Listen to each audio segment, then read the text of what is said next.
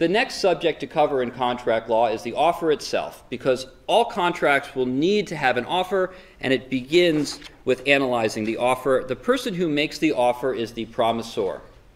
And we can think of the offer as a type of promise. There's concepts of mutual performances, but the usual way that contracts operate is an exchange of promises, and so we need to understand what is a promise. And the restatement section 2 identifies the promise as a manifestation to act or refrain from acting in a certain way. And not just that promise is made, but it's made in a way that would justify the offeree, the person hearing that, in believing that a commitment was made. So things that are obviously a joke or sarcastic, and there are some context which you might think that's not really a promise that would be binding. And then just some terminology: the person manifesting the assent, manifesting the offer rather, the person who makes the offer is known as the promisor, OR, and the person who hears and receives and may accept the offer is the promisee, EE.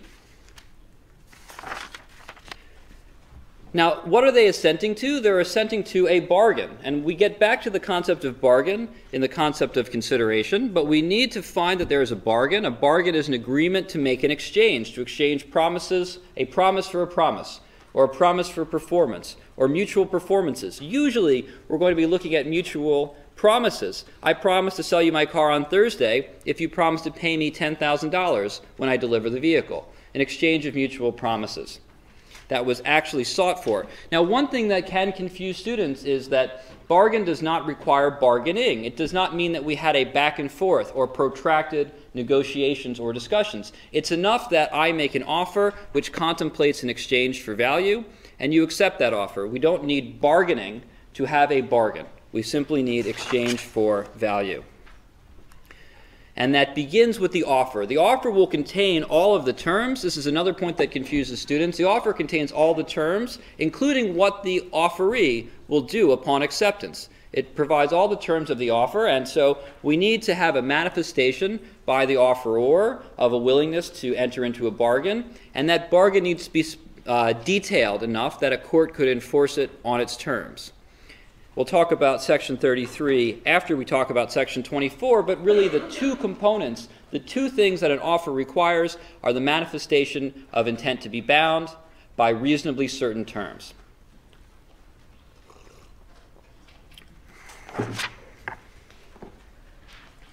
This manifestation of the offer is an outward manifestation. A manifestation means a clear outward sign that a particular feeling exists. It is not private and kept internal motivations. It is not subjective views. If you think you're joking and the other person does not, as we see in Lucy v. Zemmer, you have made an outward manifestation that appears to be serious.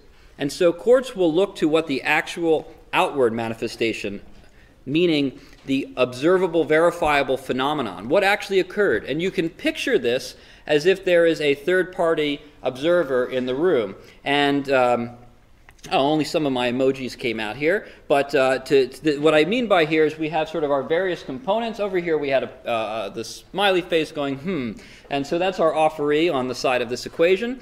So we have the offeror who is making a manifestation, and usually that's verbal or written. There can be manifestations by actions, which is a little trickier, but we see that some type of words or thoughts have actually come into being, and we have this concept of a third-party observer. What I've depicted here is the I here, the idea of there being sort of what is the observable phenomenon that has occurred to over here with our offeree, the offeree who has then received this manifestation.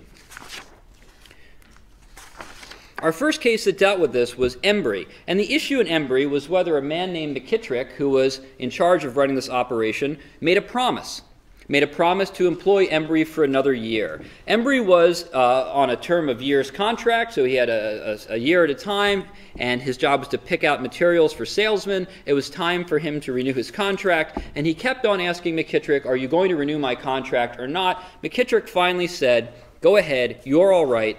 Get your men out and do not let that worry you." Now, that neutral observer, that I kind of floating in the sky, that is the observer of this statement in this case. So we're thinking, what would a neutral party who's sort of floating up there think of these words? What would a reasonable person see, and they would see Embry's situation, they would see McKittrick, they would see the words spoken or written, and then evaluate whether or not that reasonably constitutes a promise. We have this reasonable person concept here. And here the court found that this was in fact a promise. This was a manifestation of an intention to be bound by these particular terms. This is because a reasonable person who is in the position of that observer, who then hears those words, would understand this to mean an offer to remain employed for an additional year. The question is whether that manifestation made objectively and viewed through the lens, the eye of a reasonable person, constitutes a promise. And the court found here the words, "Go ahead, you're all right, get your men out, and do not let that worry you," would make a reasonable person in Embry's position believe that an offer, a promise to continue employment would have been made. We get into the idea of subjective intentions with our next case of Lucy v. Zemmer. The issue here is when with Mr. Zemmer made an offer to Lucy to sell a personal property called a particular property, the Ferguson Farm, this famous Ferguson Farm, and they discussed this terms, the price and other terms for well over an hour. They wrote it out on a restaurant bill, which is shown on the slide behind me, and in fact they rewrote it because Lucy demanded that Mrs. Zemmer also sign it, and so they actually wrote it and then rewrote it, and then both Mr. and Mrs. Zemmer signed it. Now the thing is that Zemmer claimed he was just bluffing. He said they were two doggone fools, about as high as a Georgia pine. And under this circumstance, he doesn't think he should be bound to sell the Ferguson Farm. But the court found otherwise. They looked here at the testimony of an eyewitness. They looked at a waitress who was actually present at the time. And now the waitress is sort of a stand-in for that concept of the reasonable person who is that observer. She's neutral. She's not biased. She doesn't have, let's say, a dog in this fight. She doesn't care whether the farm is sold or not. She's not going to be a recipient, a beneficiary of that. And so she plays, in this case, the very interesting role of being that neutral observer, that eye in the sky, who then can opine as to whether or not a reasonable person would believe that Zemmer made an offer to Lucy. And her testimony is very compelling in this case because having witnessed the length of time that they negotiated, having witnessed the signature, having known the parties, seeing that they were not dead drunk, she is able to say that a reasonable person in Lucy's position would have reasonably understood that an offer was made to him because of the objective manifestation. The fact that Zemmer on the side may or may not have whispered to his wife, "Don't worry, I'm just bluffing," is of no moment here because he made those outward manifestations. The objective test does have its limitations. Sometimes there is no clear one objective reality that we can, so to speak, hang our hats on. In the case of Raffles v. Wickelhaus, the parties specified that some cotton would sail on a ship called Peerless from Bombay to London. And it turned out that, ironically, with a name like Peerless, there were in fact two ships with that same name, two different ships, and they were sailing on two different dates. And so a third party who was not aware which boat they were talking about would actually not be able to specify whether Peerless meant the Peerless sailing in December or the Peerless sailing at a later time. Now, how will a court deal with a situation when there is no objective meaning, when there is nothing that is objectively true? If a court has no basis for choosing between a party's different subjective meanings, there is probably not a contract. There's probably not sufficiently definite terms for the parties to be bound. Courts can sometimes fill in the gaps, and they can they are gap filler provisions under statute, especially under the UCC, but courts are hesitant to make a bargain where no contract really exists. And so if we do not have an objective reality that we could reasonably say we meant ship A or ship B, there may not be a contract at all. And this ties into our next concept of whether an offer is sufficiently definite to constitute a promise that courts can enforce.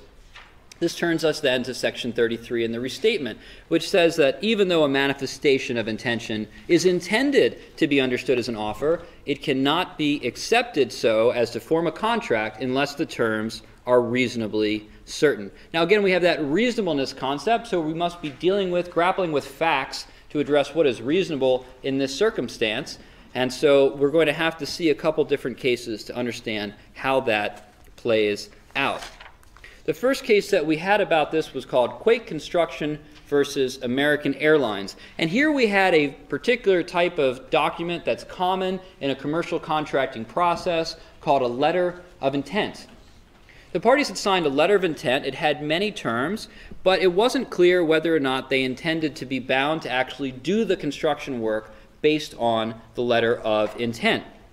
Furthermore, this letter of intent had a cancellation clause, a concept that we'll come back to, and whether or not a cancellation clause actually would make any promises illusory, since one party does not truly have to perform. The Quake Court presented the rule. The fact that the parties contemplate a formal agreement will eventually be executed does not necessarily render all prior agreements as mere negotiations.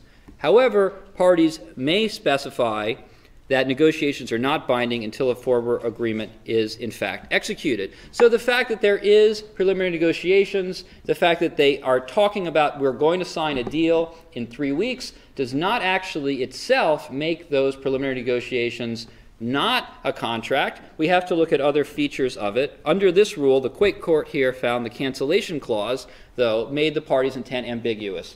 And this at least made it impossible for the judge to rule that this formed a contract, because that cancellation clause showed that there was a real uncertainty if the parties were willing to be bound, and the fact it was called a letter of intent and not a final contract also indicated that there were still some terms missing and the parties needed more time to spell those out. So in the case of Quake Construction, we do have a situation of mere preliminary negotiations. The letter of intent here is going to be found non-binding, in large part because it has a cancellation clause. The court, though, goes through a number of features, factors, which can help us to determine whether or not preliminary negotiations, especially when written down, will become binding. When a letter of intent or others, many other types of documents that are styled differently, that all come to the same issue, whether or not the parties have actually intended to be bound by what they have written, or they don't intend to be bound until later.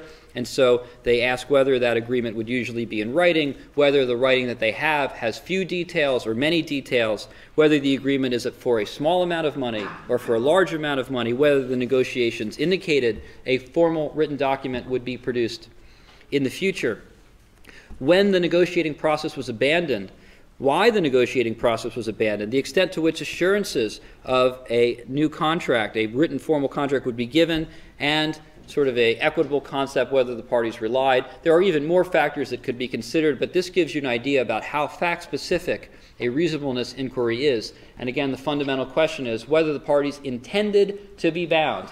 We look at their outward, objective manifestations, we see the letter of intent, we see the conduct of the parties, and we determine did the parties intend to be bound by it. Something similar, just slightly different in the case of Sun Printing, and the court here found what they called an agreement to agree and did not find an enforceable contract in Sun Printing. There was a contract that had an initial performance period, and then afterwards the price was not set. Now, the dissent did bring up that the price could be calculated based on a formula, or at least had a minimum, creating a type of option. But in this case, the majority said that because there was no price term for the period after the preliminary period, there was no contract for that period. And so one thing we take away from this is price is usually an essential term. If we don't have a price term and we just have this preliminary period, we are generally looking at simply an agreement to agree, because the parties have not agreed on that most fundamental concept of price, and courts will be very hesitant to impose a price term. Now, this is not true under the UCC, where a price term is not strictly required. You only need a quantity term under the UCC. But still, it will be hard for courts to find that there was a contract if they don't know how to enforce the bargain. And here, since there was no stated price term, at least according to the majority, and again, if you remember my lecture for this, I happen to agree more with the dissent because I think that this was more readily calculable than the majority recognized.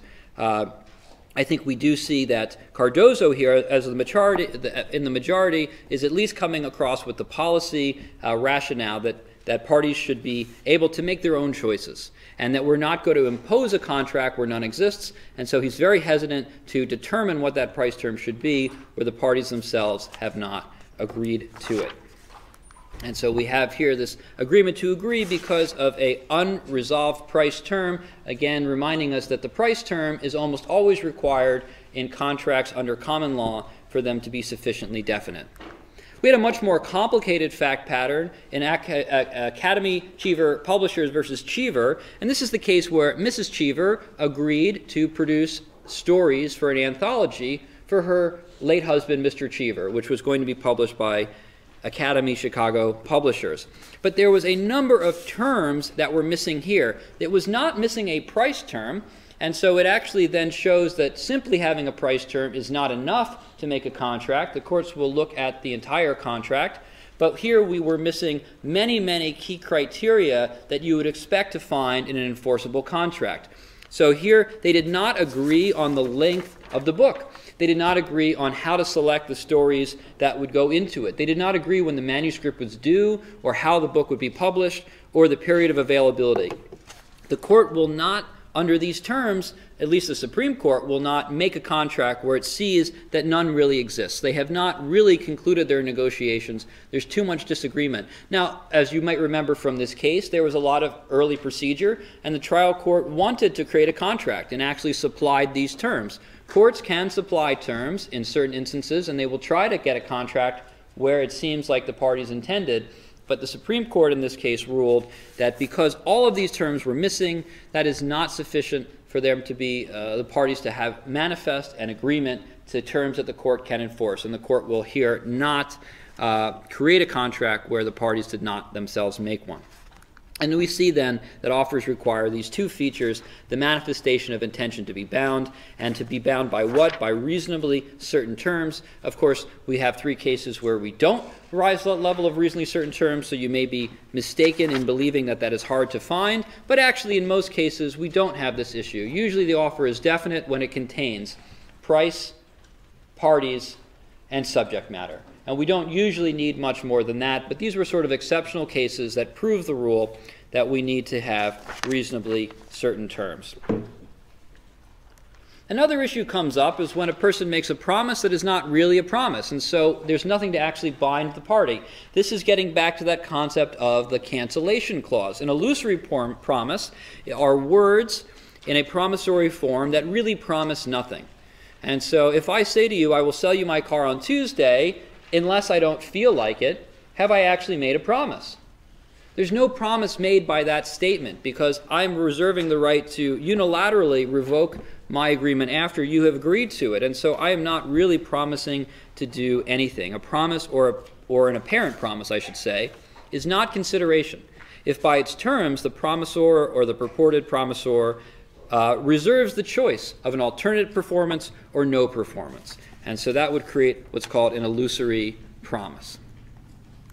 We also looked at the special issue of whether advertisements are offers, and this was mostly found in the famous case of Lefkowitz versus Great Minneapolis Supply Store. We learned the general rule that advertisements are usually not offers, because advertisements usually do not manifest an intention to be bound by the offeror, in this case the advertiser. They might have items for sale, but who's to say they'll have them in stock when you come calling? And sometimes they don't even include price at all. But in this particular case, there was this ad for 9 a.m. door jammers, sort of, if you think about Black Friday, right, the doorbusters that Target offers. And it actually specified the price of $1. It specified the subject matter, which was a coat, and it specified the manner of acceptance, be one of the first 3 people to show up, and that also identified the parties. It didn't name a party, but the first 3 people who showed up ready to pay would therefore be the parties to this contract and could accept. This was a particular kind of contract, a contract that could only be accepted by performance. You had to actually show up in order to get the coat, but unlike most advertisements, this one was actually binding because it had the key terms of price, subject matter, parties, manner of acceptance. And then it also included, sort of with the manner of acceptance, quantity, 1 per each person, right? up to 3 units. And so we could actually add to that list quantity as a term that is often necessary for a contract if there is potentially more than one of the item. So again, typical terms that are required for certainty, which were found in this advertisement, raising it to the level of an offer, even though advertisements are usually not: price, subject, quantity, parties, and here manner of acceptance helped put it over the top. We then had the case of Leonard v. PepsiCo, and you remember this advertisement. I'll let you watch it, and you decide for yourself whether or not this advertisement and the catalog that followed was an offer.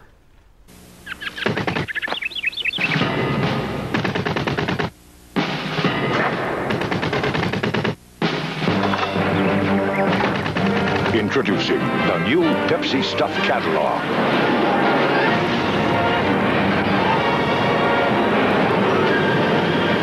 Now, the more Pepsi you drink, the more great stuff you're going to get.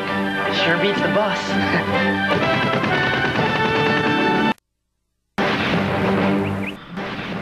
All right, and that was the key point of the offer here, the idea of getting a Harrier jet for points. You can see on the screen now we have a Harrier jet, 7 million points. Now, this was not in a catalog that was submitted for, that was published by Pepsi, where there were items that you could get for points. And so we do have a sort of more basic question of whether a catalog is an offer. And we answered that question in the negative. Catalogs are not offers because they are simply invitations for offers. They do not contain quantity terms, and they don't actually contain a particular subject matter. They're not talking about every item in the catalog.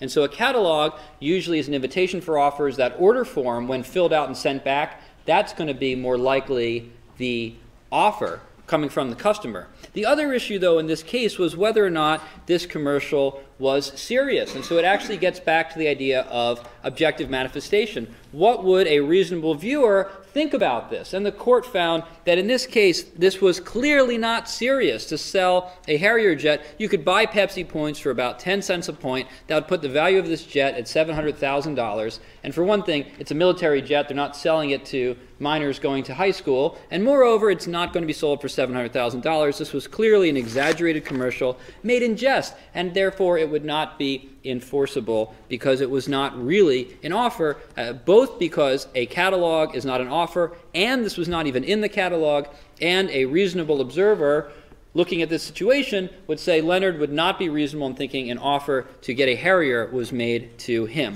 He was a law student, and I would call him too clever by half in this case.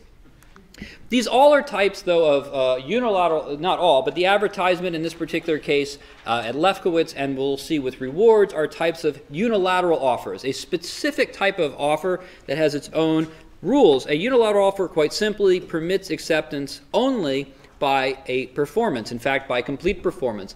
And you might think of it as an offer where a promise to perform will not do. You're not looking for a promise from the counterparty. You're looking only for full performance. And those commonly are going to be rewards, and occasionally, as we see, some types of advertisements.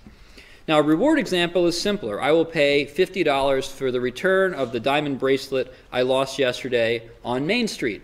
Okay, well, what do I want? I want the bracelet. I don't want your promise to get me the bracelet. The first person who brings me that bracelet is going to receive the reward. Advertisements are usually not going to be rewards in this capacity, but as we saw, they can be offers under Lefkowitz. Carbolic smoke ball is our case for an advertisement that was also an advertisement for a reward, and it had the special case of a reward which would be enforceable. And the advertisement said that if you use the carbolic smoke ball for a period of time and you contract influenza, which the carbolic smoke ball was meant to protect against, you would receive a reward for the company.